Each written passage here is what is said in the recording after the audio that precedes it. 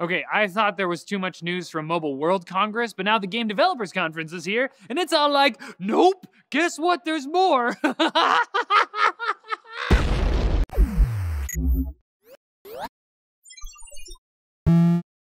With the light activation and silent tactile bump, Topre Type Heaven keyboards bring the best of both worlds. So to start it off, Nvidia made two huge announcements yesterday. First, the latest Shield device, which is called Shield.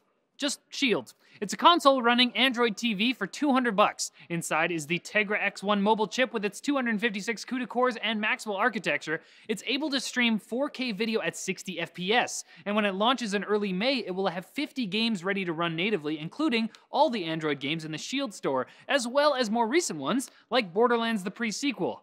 But can it run Crysis?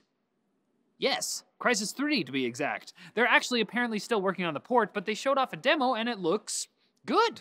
The device itself comes with a Shield controller and a remote for navigation and voice search, and of course, works with Nvidia's GameStream technology as well. Nvidia also revealed more details about their grid streaming service. Right now, all Shield device owners have it for free, but that's only until June, when it will launch the subscription service, both a 720p basic and a 1080p premium version.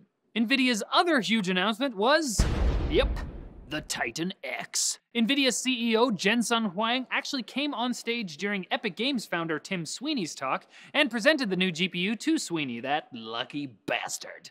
The only actual details we got about the card was that it has 12 gigabytes of VRAM and 8 billion transistors. We can speculate that it's not a dual GPU card since the fan is off to one side and there appears to be dual SLI connectors, so it could likely have the full GM200 Maxwell chip inside.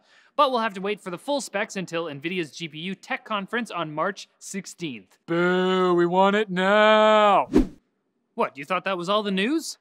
Nope! Valve announced the Steam Link, a $50 box that will stream 1080p 60 FPS content for machines running Windows, Linux, or SteamOS, and even Macs. For another $50 you can get the Steam controller, whose design has apparently been finalized, and will launch in November along with, that's right, Steam machines. Those are still happening apparently, with boxes shown off by Zotac and CyberPower, with more coming before their November release. Valve also announced Source 2, the second iteration of their extremely popular game engine, which will support the new open source Vulkan graphics API and will be free to developers. Valve also gave a closer look at Lighthouse, the full room tracking system for HTC's Revive headset, which runs Steam VR, and HTC for their part apologizes for accidentally teasing Half-Life 3 in an interview. It's not a big deal, it's fine.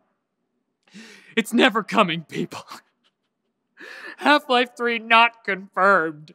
And with all the VR hubbub, don't forget about Sony's Project Morpheus. The company showed off a new prototype of their headset with a new 1080p OLED display running at 120 Hz, a latency of 18 milliseconds, and an about 100-degree field of view. I don't really understand how the PS4 will be able to run games at 1080p anywhere close to 120 FPS when it can't even manage the same resolution and 60 FPS now, but that's the benefit of a closed platform, I guess. We'll have to see for ourselves when it launches in 2016. Some of you may have noticed Jack and I yell random phrases that people tweet at us, and I've done a few German ones, but the other day we had Christoph from Be Quiet in the studio, and he's actually German. So without further ado, a German word yelled by a German. Donaudampfschifffahrts-, Elektrizitäts-, Hauptbetriebswerksbau-, Unternehmerbeamtengesellschaft und so weiter.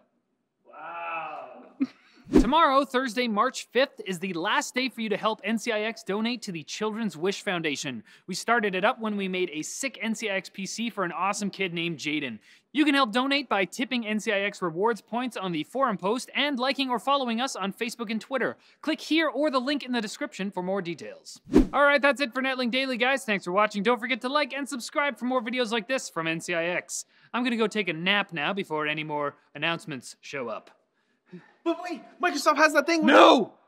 No. Tomorrow. It's nap time.